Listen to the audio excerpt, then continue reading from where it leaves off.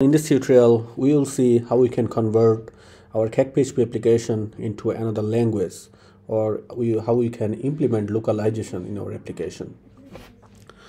So for that, I'm going to follow Cakephp documentation. If you just go in Cakephp version 4 documentation, so you can see there is an option in here, the localization documentation in here. If you just click here, you will see some instruction given by Cakephp. So very beginning, so first instruction that we have to follow, that you can see that everywhere Cakephp in Cakephp application, if you want to implement the localization, that everywhere we have to wrap every string with this underscore and a fast bracket like this way, two underscore in here. So you can see they have given also an example in here that how you can give in here. So in my application for this sidebar, I just given this wrapper like this way. Let's see. So here is the element and this is the S side. This is my sidebar. So you can see that everywhere I just given this wrapper, this double underscore and the first bracket. So everywhere I have given this. So if you miss it, then it will not generate this string in your PUT file to convert your string. So you have to put it everywhere. Also in validation message and everywhere you have to give this everywhere where you want to change your language. So there you can see that some example, just everywhere I just used it. So next thing that we have to do, we have to create a PU file. So if you just go in Cakephp documentation, in right side in page contents, you can see that they have an option called extract PUT file. So you can say it's actually PUT file, not the PU file. There is an extra T in here, the port file. So if you just click in here, they have given instruction that how you can generate the PUT file or port file using Cakephp back command. So I'm just here and extract the PUT file or port file. Then they have told us that to follow this chapter. So I'm just going to click in here, this chapter. So this is the shell for generating the PUT file.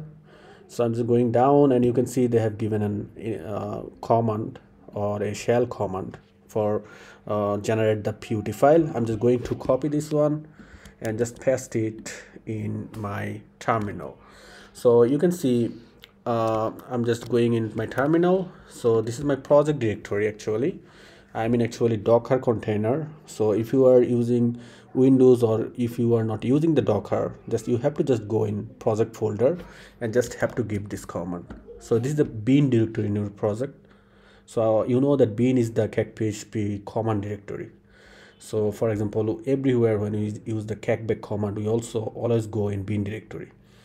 So in bin directory cake, we have to give this command to generate the PUT file. I'm just hit on enter.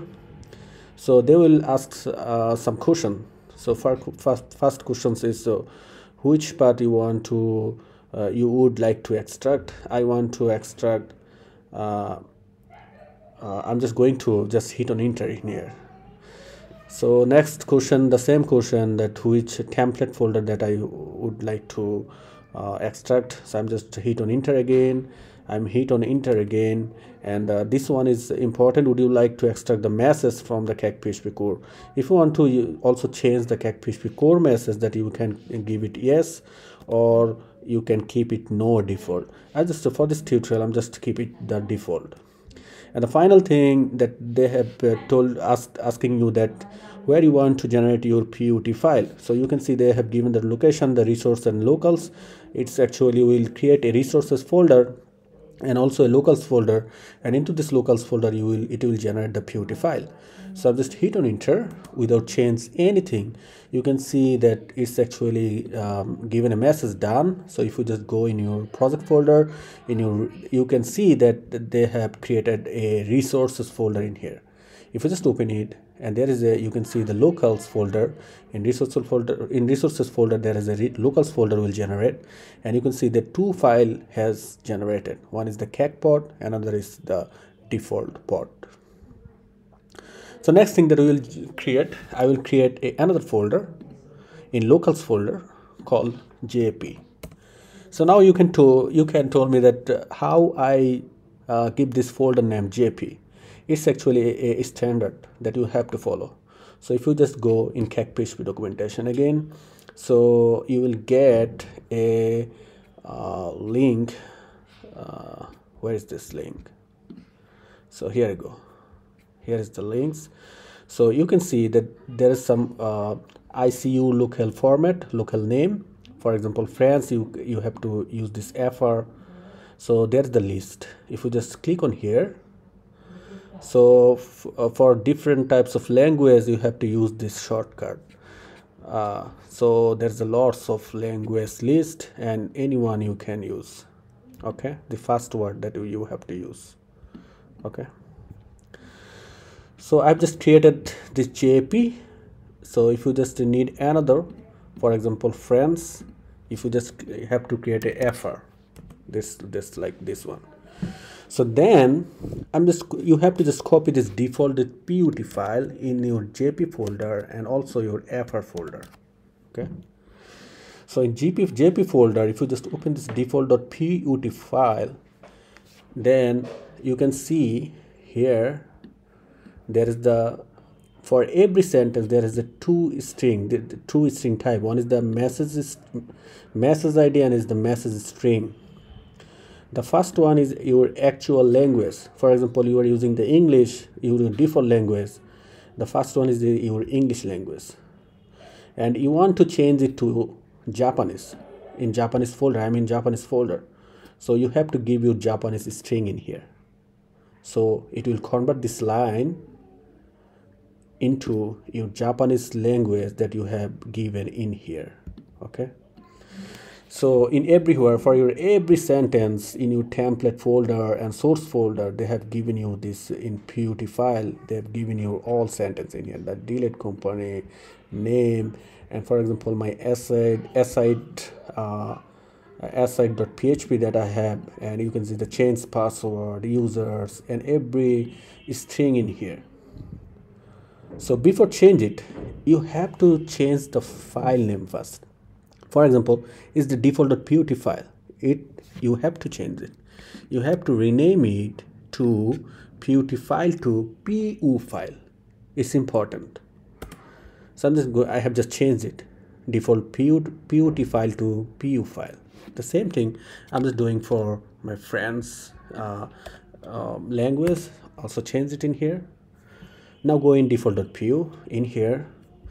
So now I will change some little string. For example, this whole bunch of string that I wanted to change it in. I want to change it or convert it into Japanese language. So for that, I'm going in here. So I'm just going to copy this line, the change password, and I'm just going in Google Translate and just paste it in here. I'm going to copy this line, paste it in here. Users, I'm going to copy this users in here, paste it again. So this is the users, and then the clients. I'm just taking these clients in here, and I'm going to copy this one, paste it in here. Create invoice.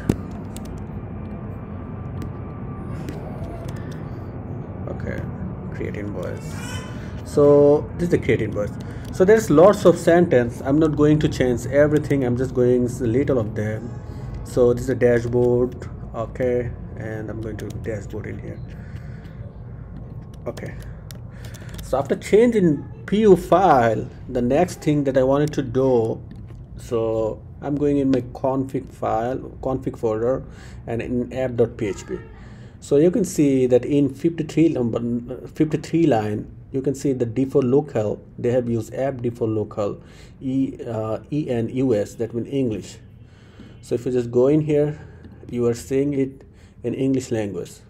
But now if you just change it to a smaller JP and here is the capital JP, and save it and just reload it in here.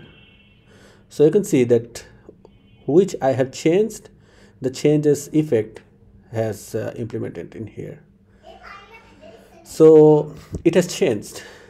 But yeah, I know that now if you again go to English or again want to go in Japanese, so you have to make a routing in here. You have to create the proper routing in here. So this is the basic, the first tutorial. In next tutorial, I'm going to give you the instruction how you can implement the routing in here to change your language in select box and also in URL. For example, you will just want to change it to en/dashboard, then it will change it to English, and when we'll keep it the JP, it will convert into JP. So welcome in next tutorial for localization routing. Thank you for watching this tutorial. Welcome for the next.